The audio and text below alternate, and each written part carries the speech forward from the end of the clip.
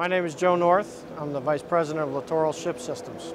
We're in Paris at Euronaval, which is the largest naval show that is held within Europe.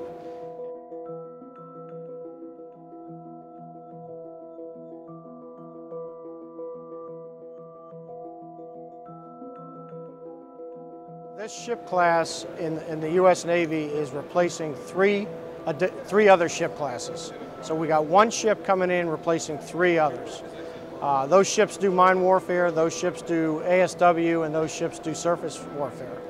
What the modularity concept is, we can bring the weapons and the technology, develop it off the ship on land, and bring that back to the ship when it's ready, and it's designed to a standard interface which allows them to plug and play on the ship.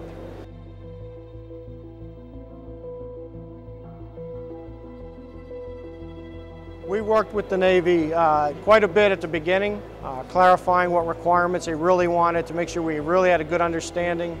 And we also brought in a lot of crews from other ships and said, give us feedback on what you would like to do, what other tools and capability of automation or engineering we can provide for you.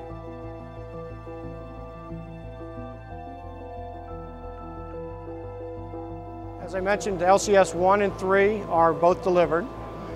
3 was just commissioned this past August. She's out in San Diego, both home ported out there. LCS 1's getting ready to deploy to Singapore in the early 2013 timeframe.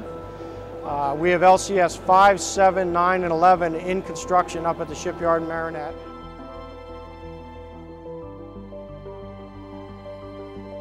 LCS is absolutely one of the best ships in the world right now. It's creating quite the stir because of its success.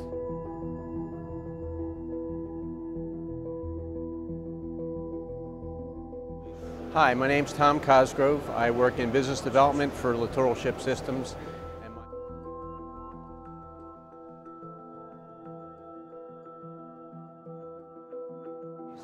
I think the inherent capabilities of the ship, meaning that it's 3,500 tons or less, that has shallow draft, it has some great functionality in the stern ramp area, reconfigurable zones.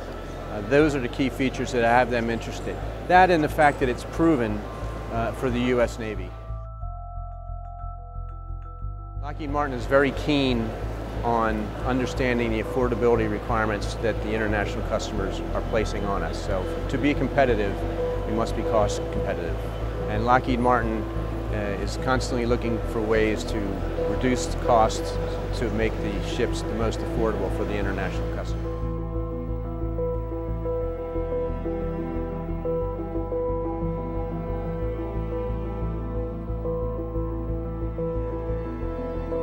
Because the ship is designed with reconfigurable space for the U.S. Navy multi-mission modules, what we're able to do is take the mission set, the requirements that the foreign Navy may ask for, and use the reconfigurable space so that we can install fixed equipment in the space where the empty space essentially, where it makes it easier to modify the ship to the individual Navy's needs.